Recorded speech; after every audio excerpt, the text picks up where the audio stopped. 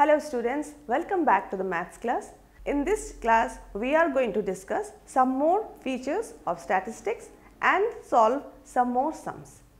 So students, till now we have seen the different graphs in statistics. Let us now move to the next part of statistics, which is called the measures of central tendency. Here also we are having the distribution table and we will try to make some senses from here out of the table, that is out of the data given to us. Now let us start with it. Consider a situation when two students, Mary and Hari, received their test copies. The test had 5 questions, each carrying 10 marks, and their scores were as follows. Let us look at the table. Let us see the table given to us. In the first row, we are having the question numbers 1, 2, 3, 4, 5. In the second row, we are having the marks Mary scored out of 10 in all these questions. That is, in question number 1, she got 10. In question number 2, she got 8. In question number 3, 9. And number 4, she got 8. And in question number 5, she got 7. And in the third row, we are having Hari's score, which is 4 in question number 1, 7 in question number 2, 10 in question number 3, 10 in question number 4 and 10 in question number 5. Now, upon getting the test copies, both of them found their averages as follows. Mary has got the average score, that is 42, which is the total of all her marks, divided by 5, which is coming as 8.4. And Hari's average score is 41, that is the total of his marks, divided by 5, which is equal to 8.2. Since Mary's average score was more than Hari's, Mary claimed to have performed better than Hari. But Hari did not agree. He arranged both their scores in ascending order and found out the middle score as given below. These are the scores of Mary. She got 7, 8, 8, 9 and 10. And in the next row we have Hari's score, which are 4, 7, 10, 10, 10. Hari said that since his middlemost score was 10, which was higher than Mary's middlemost score, that is 8, his performance should be rated better. But Mary was not convinced. To convince Mary, Hari tried out another strategy.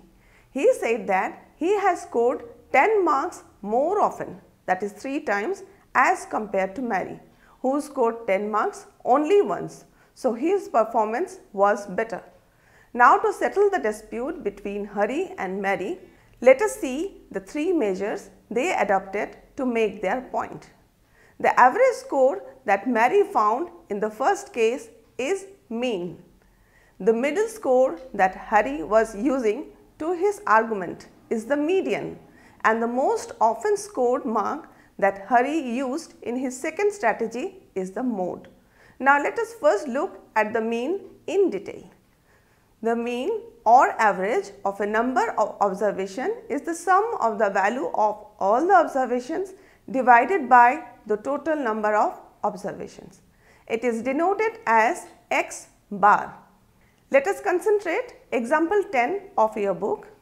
The question is, 5 people were asked about their time in a week they spend in doing social work in their community. They said 10, 7, 13, 20 and 15 hours respectively. Then find the mean or average time in a week devoted by them for social work. Now look at the solution.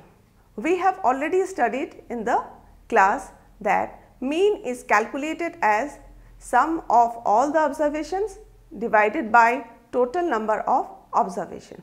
So the answer, that is the mean, will be 10 plus 7 plus 13 plus 20 plus 15 divided by 5, which is 65 by 5, which is equal to 13.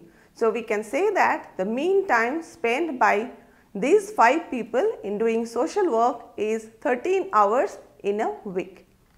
Let us now move back to the situation of the argument between Hari and Mary and consider the second case where Hari found his performance better by finding the middlemost score.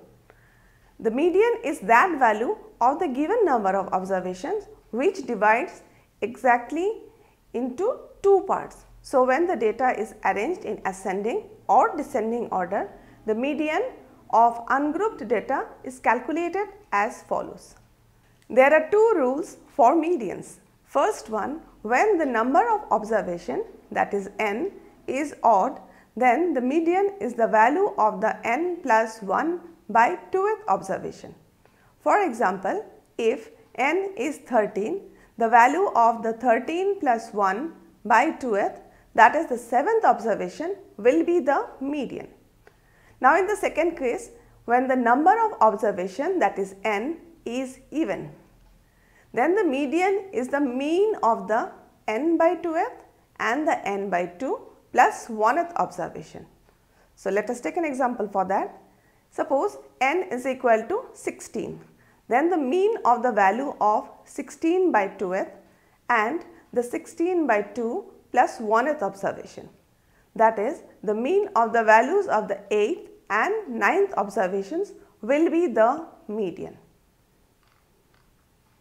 Let us illustrate this with the help of some example. Let us focus on example 12 of your book. The height in centimeter of 9 students of a class are as follows: 155, 160, 145, 149, 150, 147, 152, 144 and 148. Find the median of this data. Let us see the solution. To find the median, first of all, we will have to arrange the data in ascending order. After arranging them, it is like 144 first, then 145, then 147, then 148, then 149, then 150, 152, 155 and the last one is 160. Now, since the number of students is 9, an odd number, we find out the median by finding the height of the n plus 1 by 2. Here 9 plus 1 by 2, that is the 5th student, which is 149 centimeter. So, we can come to the conclusion that the medial height is 149 centimeter. Now, let us focus on example 13 where we have the number of observation as even number. So, example 13 says the points scored by a kabaddi team in a series of matches are as follows: 17, 2, 7, 27, 15, 5, 14, 8, 10, 24, 48, 10, 8, 7, 18, 28. Then find the median of the points scored by the team. Now, look at the solution. Arranging the points scored by the team in ascending order, we have now 2, 5, 7, 7, 8, 8, 10, 10, 14, 15, 17, 18, 24, 27, 28 and 48. There are 16 terms. So, there are 2 middle terms, that is the 16 by 2 and 16 by 2 plus 1th term, that is they are 8th and 9th terms. Now, so the median is the mean of the values of these 2 terms, that is 8th and 9th. So, the median will be 10, which is the 8th term, and 14, which is the 9th term. 10 plus 14 by 2, which is 12. So, the median point scored by the kabaddi team is 12. Hope you all have understood the example. Now, let us go to the next example to understand the concept of mode. The mode is that value of the observation which occurs most frequently. So, we focus on example 14 for that. The question says, find the mode of the following mark out of 10 obtained by 20 students, and the marks are given as 4, 6, 5, 9, 3, 2, 7, 7, 6, 5, 4, 9, 10, 10, 3, 4, 7, 6, 9, 9. Now let us see the solution. Here also we arrange them in the ascending order. After arrangement, the numbers are as follows: 2, 3, 3, 4, 4, 4, 5, 5, 6, 6, 6, 7, 7, 7, 9, 9, 9, 9, 10, 10. Now after looking at the numbers, we can come to the conclusion that here 9 occurs most frequently. That is the maximum number of times. That is 4 times. So we can say that the mode is 9. I hope you all have understood the examples. Now let us move to the last exercise, exercise 14.4. Let us see question number 1. That says the following number of goals were scored by a team in a series of 10 matches, and the numbers are 2, 3, 4, 5, 0, 1, 3, 3, 4, 3. The question says find the mean, median and the mode of these scores. So now let us move to solve the sum. Find the mean, median and the mode of this data. Now let us solve it. The numbers given to us were 2, 3, 4, 5, 0, 1, 3, 3, 4 and 3. Now let us find the mean first. Now to find the mean, first we add all the numbers and then divide it by 10, which is the number of terms given to us. So it is 2 plus 3 plus 4 plus 5 plus 0 plus 1 plus 3 plus 3 plus 4 plus 3, which is 28 divided by 10. So the answer for mean is 2.8. Next we come to median. Now to find the median, we need to arrange the numbers in ascending order. After arranging the numbers in ascending order, they look like this: 0, 1, 2, 3, 3, 3, 3, 4, 4, 5. Now since here the number of terms is 10, that is our 10 is n, which is even. So for that we need to use the second formula, that is 1 by 2. This is 1 by 2 is used to find the mean of the 2 observation. Then 10 by 2 observation plus the same one 10 by 2 plus 1th observation, which is 5th observation plus 6th observation. Now here our 5th observation is 3 and then next 3. These are the two 5th and 6th observation. So they are 3 plus 3 by 2. So the answer is 3. So we can say that our median is 3. And lastly is our mode. After arranging them in the ascending order, we can see that the number 3 is appearing maximum number of times, that is 4 times. So we can come to the conclusion that our mode is 3. I hope this is clear to you all. Next question is number 2, that says in a mathematics test given to 15 students, the following marks out of 100 are recorded. They are 41, 39, 48, 52, 46, 62, 54, 40, 96, 52, 98, 40, 42, 52, 60. Find the mean, median and the mode of this data. Now let us solve it. First we find the mean. To find the mean, first of all, we add all the numbers given to us, divide by the number of terms, which is 15 in this case. So we have added all the numbers and then divided by 15. The sum of all is 822 divided by 15. The result is 54.8. Now next is median. To find the median, we arrange the numbers in the ascending order. So we started with 39, then 40 and 40 till we go to the highest number, that is 98. Now since in this case the number of observation is 15, which is odd, so the median will be followed by the first formula, that is 15 plus 1 by 2th observation, which is 8th observation, and in this case it is 1, 2, 3, 4, 5, 6, 7 and 8. So we can say that 52 is the median. Now to find the mode, we have observed that the 52 number is appearing maximum number of times, 3 times. So, we can come to the conclusion that our mode is 52. I hope this is clear. Now, let us come to question number 3 of exercise 14.4 that says the following observations have been arranged in an ascending order. Now, if the median of the data is 63, find the value of x. The numbers are 29, 32, 48, 50, x, x plus 2, 72, 78, 84 and 95. Now, let us solve it. So, here is the solution for question number 3. It was given that the numbers are already in the ascending form. So, they are 29, 32, 48, 50, x, x plus 2, 72, 78, 84 and 95. So, we can see that there are exactly 10 terms which is even. So, we go for the second formula of median. So, median is equal to 1 by 2 into 10 by 2th observation plus 10 by 2 plus 1th observation.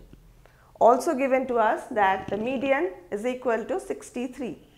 So, here instead of median we write the value 63 is equal to 1 by 2 and then 5th observation plus 6th observation. And then the next step, instead of 5th observation we write the 5th observation, that is x, and instead of 6th observation we write the 6th observation which is x plus 2. Next we go to the simplification of the equation. This implies 63 is equal to 1 by 2 into 2x plus 2. Then in the next step 63 is equal to 1 by 2, then we take 2 common, then we get x plus 1. Then this 2 will be cancelled. In the next step 63 is equal to x plus 1. So, x is equal to 63 minus 1 which is 62. That is your answer is. I hope this is clear to you now. Let us discuss question number 4 that says find the mode of 14, 25, 14, 28, 18, 17, 18, 14, 23, 22, 14, 18. We are supposed to find the mode. Mode is the number which appears maximum number of times. So, students, I hope you have already got it. The answer is 14 here because this is appearing maximum number of times, that is 4 times. So, we can come to the conclusion that our mode is 14. Our next question is number 5, which says find the mean salary of 60 workers of a factory from the following table. In the table we were given 2 columns. First column is the salary. They are 3000, 4000, 5000, 6000, 7000, 8000, 9000 and 10,000. And in the second column we have the number of workers which is the frequency. It is 16, 12, 10, 8, 6, 4, 3, 1. So, let us solve it now. So, here is the solution for question number 5. It was given the salaries as this 3000, 4000, 5000 up to 10,000. We mark this column as xi, I indicates from 1 to 8. Okay. Next column is the frequency. This is also given to us. They are 16, 12, 10, 8, 6, 4, 3 and 1. We mark this column as f of I. I indicates that is f1 is 16, f2 for 12, f3 for 10 and so on. Next we make another column which will be the product of this 2, that is f of I into x of I. That means 3000 into 16 which is 48,000, then 4000 into 12 is 48,000, then 5000 into 10 50,000, 6000 into 8 48,000, 7000 into 6 42,000, 8,000 into 4 32,000, 9,000 into 3 which is 27,000 and the last one 10,000 into 1 and the last one 10,000 into 1 which is 10,000. Now we find the total of both the columns. The sum of f is equal to 60 which is also given to us in the question. Then the next column, that is the sum of fx, and the answer we get 3050 0, 0, 0. Next, to find mean, the formula is sum of f into x divided by sum of f. So, we put these two values there. Sum of f into x is 305,000 divided by sum of f, which is 60, and we get the answer as 5083.33. So, we can come to the conclusion that our mean for this sum is 5083.33, which will be your mean salary. I hope this is clear. There is one more question in this exercise, that is question number 6, which asks, give one example of a situation in which first bit, the mean is an appropriate measure of central tendency, and second bit, the mean is not an appropriate measure of central tendency. So, we are supposed to give an example for these two.